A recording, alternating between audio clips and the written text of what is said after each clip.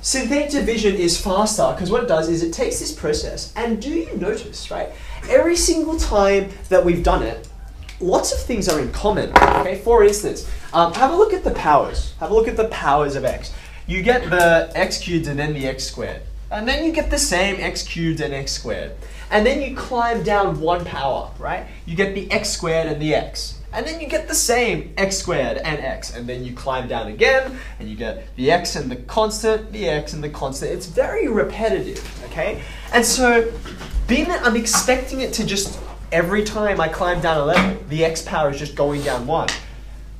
If I know that that pattern's in my head, every single time I do this question, okay? I don't need to write that anymore. Like, you're going to get very, very sick of doing this, and it's not adding any more information, okay? So the first thing is, synthetic division, it saves time by eliminating out all of the x's, okay? It eliminates out all the x's. The important thing, I don't want to say x terms, the x pronumerals is what I'm taking out. All I'm doing is I'm trying to make this more efficient. The most important thing are the numbers, the coefficients, right? That's what you're adding and subtracting. That's what really is important in this situation. So that's what it focuses on. It focuses on the coefficients. Focuses on the coefficients. Now, there's one other advantage that synthetic division has, which is not only do you not have to write all the x's, which immediately makes this process like twice as fast, but it also, do you remember, I keep on coming up against, I keep hitting double negatives. Do you notice that? It's like I'm taking away a negative, taking away a negative. Not only is that slower, having to work out double negative is a plus, it's also very error prone. One of the most common errors to make is forgetting to translate a double negative into a positive, okay? So instead of subtraction is what takes you, which makes you climb down this ladder, okay? Instead of using subtraction, it uses addition. Everyone's good at it. And you don't ever have to work out a double negative because you're never going to be subtracting something, you're always going to be adding it. If it's negative, that's okay, you add a negative number, okay? So, to demonstrate it, I'm going to have a go at this problem here, and I'm going to show you how to rewrite it in synthetic form, okay? The place where I'm going to pick up is this point here, okay? That's the point I'm going to pick up from. Now, long division, you always start by writing the division sign. To indicate that we're doing something different, you're going to write the division sign, but you're going to write it upside down. Okay, so write for me an upside down, draw for me an upside down division sign, okay? Secondly, what we're going to do is we're going to write, again, the focus is on the coefficients, okay? So I'm going to take all the coefficients in the dividend, right, which are, read them out with me, 3, and then, 1. Careful, -1. There's a minus sign, which kind of matters, right? If there was a plus, it would be a totally different answer. -1, 0, and 11. 1, 2, 3, 4 numbers. I'm just going to write those numbers down, okay? The numbers are what matter. So I'm going to go 3, -1, 0, 11. Okay, you right with that? So see how the focus is on the coefficients. You kind of assume the last one will be the constant, this will be the x, this will be the x squared, that makes the last one an x cubed. Okay, so there are the coefficients. Secondly, because I'm going to make an addition instead of subtraction, I have to flip something around, okay? And the thing that I flip is the divisor. See how I wrote x plus 2 out the front here? Okay? What I want is the opposite of that number there. Okay? -2 is the opposite of that number, so I'm going to write it out the front. Okay, like so. I'm almost ready to begin. The last thing I'm going to do is I'm going to write a line, an extra line there, and I'm good to go. Now my synthetic division is going to start. First thing I do is I just take that number out the front. This is the leading coefficient of my dividend, right? And all I do is I just write them down. That's all you have to do. There's no change. Do you notice every time we were dividing through by this, right? You always just write down. It always ends up being that 3 that goes up here, okay? This was different because it was, that's because this wasn't monic, okay? I write that down, and now my repetition step begins. Like, you know how we keep repeating the same step over and over again? I'm going to do it here. So, 3, I'm going to multiply. 3 times -2 is? -6. Just going to write it along on the next slot. Okay, I've already dealt with this number here, it just went straight down. Okay?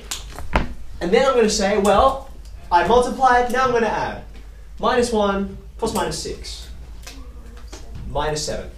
Right? And then I do the process again. I multiply. Minus 7 times minus 2 is 14. And then I add. What's 0 plus 14? It's 14. Right? And then I multiply and add one more time. So I multiply, which gives me minus 28. And then I add, which gives me minus 17. I'm finished. That was it. That was the whole synthetic division. Now, admittedly, you now have to say, wait, hold on, what does that mean again? Okay. Do you remember, right, what we were, I'll come over here. What we were doing was, we were dividing a polynomial of what degree? What degree is it? What's the power? Degree 3, very good.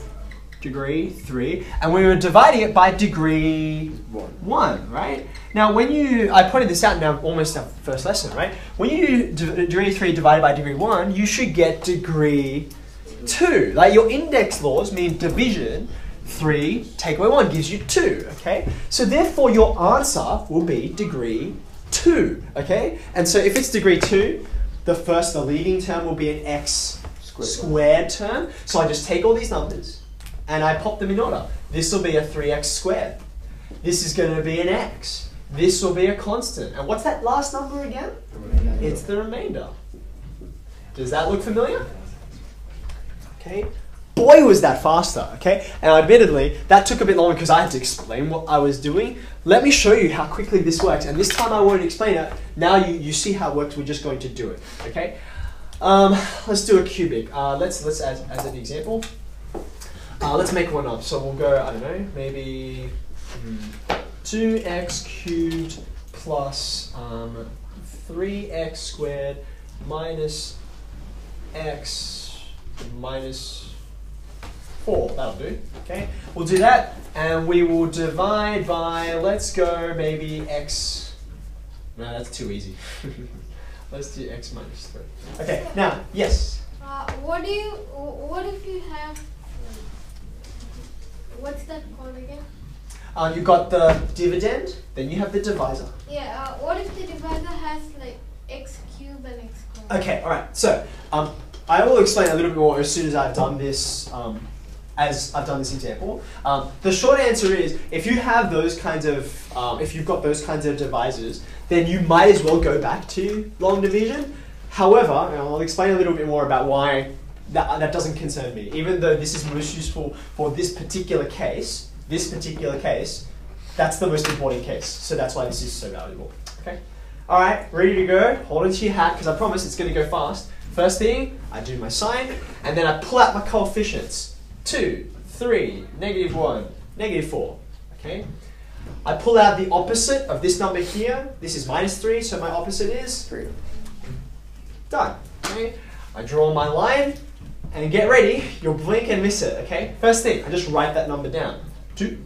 Okay. And then my process is multiply, add, multiply, add, multiply, add. Okay. Multiply, add. Multiply, add. Oh, gee. 3 times, this is what I get for making up a number on the spot. 3 times 26 is 78. Multiply and add. I'm finished.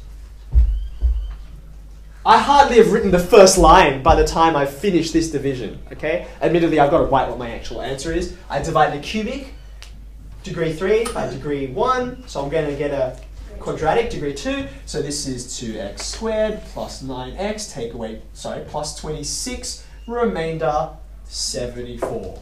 And then you get to go home.